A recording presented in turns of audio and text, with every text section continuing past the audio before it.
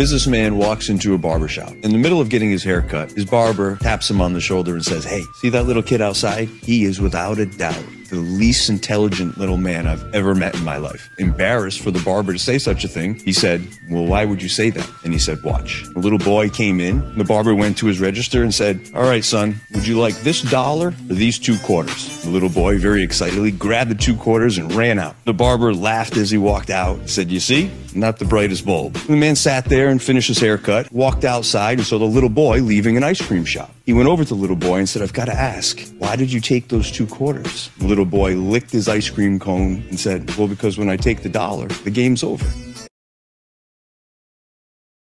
He said, "Well, because when I take the dollar, the game's over."